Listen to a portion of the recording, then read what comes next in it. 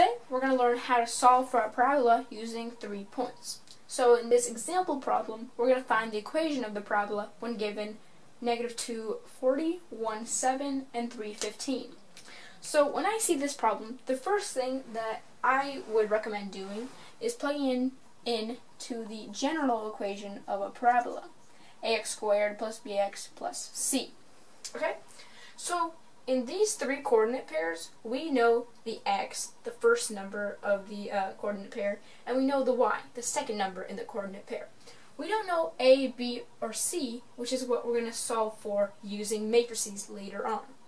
So the first one, let's plug in stuff. Y is going to be 40. 40 equals a times x, -2 squared, plus b times -2 plus c. Now let's simplify that out.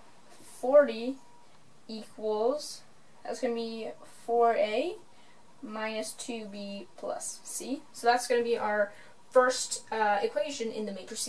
Our second one, use this coordinate pair.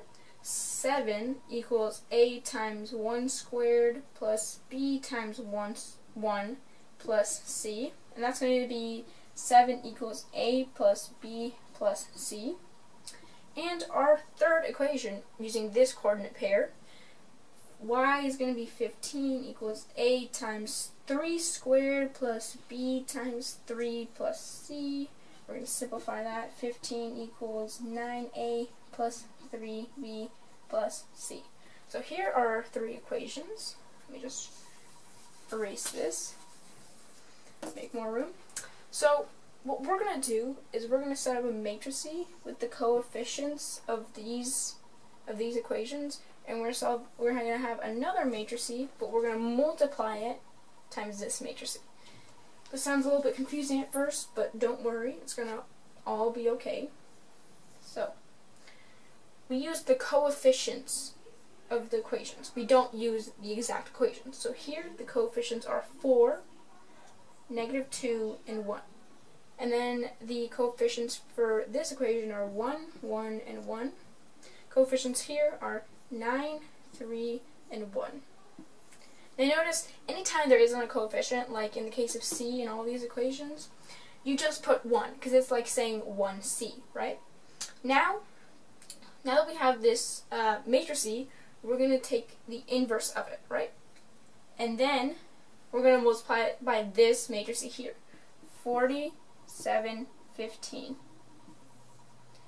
Now, it has to be in this exact order because it has to correspond this way. You see, this is like the same thing. You can't just have 4, -2, 1, 7, because that's not the way that we solve for the equations. So now, plug this into your calculator. I'll do it right now. Yep.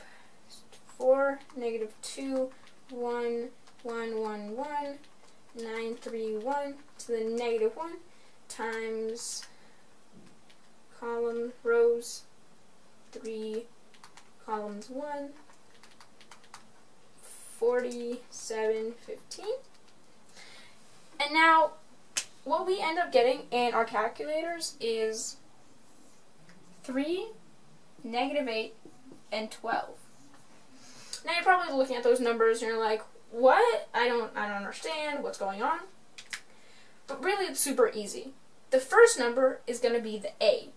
The second number is going to be the b. And the third number is going to be the c. So if we were solving for the parabola, we're just going to plug these numbers in. So y equals 3x squared minus 8x plus 12. And see, that's how you solve for a parabola. But we can double check it by graphing it, and we should get something that has these points, right? And that's how you solve for a parabola using 3 points.